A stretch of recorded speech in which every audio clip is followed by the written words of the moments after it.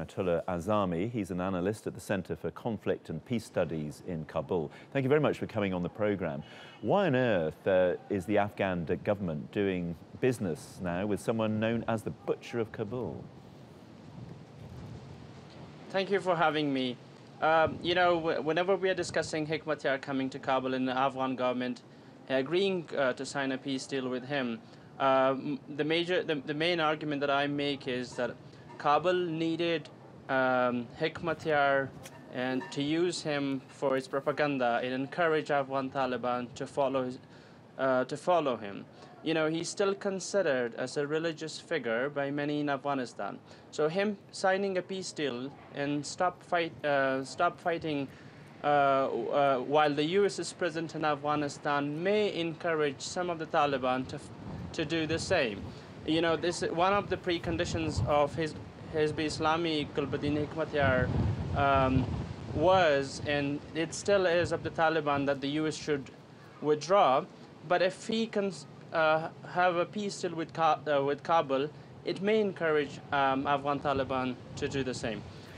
In addition, Afghan government is also thinking that to prove to the Taliban that, look, whatever promises we are making to any armed group or political party, we will honor our words, and that's what they want to prove it to the Taliban as well. That, look, we fulfill our promises with Hekmatyar, so you Taliban should not be insecure or uncertain about their future post-reconciliation. So it's only to encourage Taliban, and this is happening.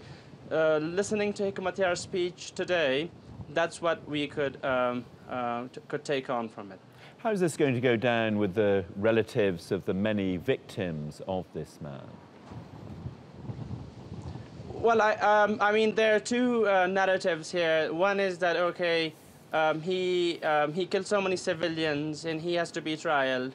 But then amnesty comes with while he was striking the deal. So I don't think that is happening. But then there's another group of people that believe that all warlords are the same. It includes those that are currently in the government or served in the government in the past 16 years. So they give him, they think that he should not be trial. It was past, and past has to be forgotten. And I think that's a major problem in Afghanistan, that the transnational justice is never properly implemented, and warlords such as him, we are not short of them in the government. So he's just an addition.